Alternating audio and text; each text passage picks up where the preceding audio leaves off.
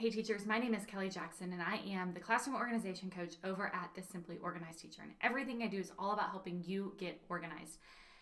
And I know that you feel the stress of the papers being piled all around your classroom, right? You walk into your classroom in the morning and you just see piles that are like stacked on top of each other, the different ways so that you know that like this stack goes together and this stack goes together. Piles all over your classroom, stopping in the middle of the lesson to ask your kids like, where did I put that paper? I can't remember.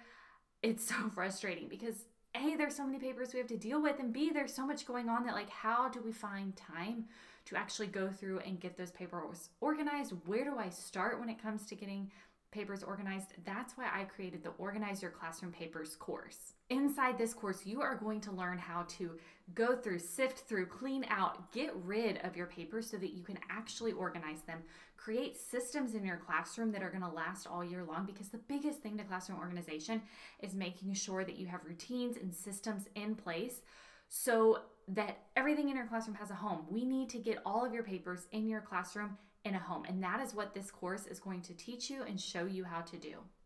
By the time you finish this course, you are going to have gone through all the steps you need to organize your papers, including things like your filing cabinets and your digital files. You're going to learn the systems and routines you need to put into place for keeping things organized throughout the school year.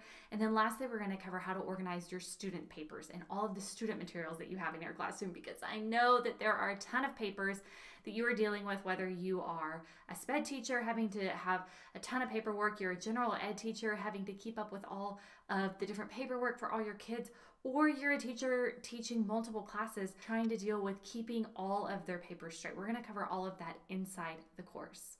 So if you are ready to clear the clutter in your classroom, you want to walk into your classroom in the morning, open the door, and feel a sense of relief and not stress from looking at all the papers all over your classroom, then make sure that you join the Organize Your Classroom Papers course today, so that way you can get started on getting your papers organized and getting your classroom organized. I'll see you inside the course.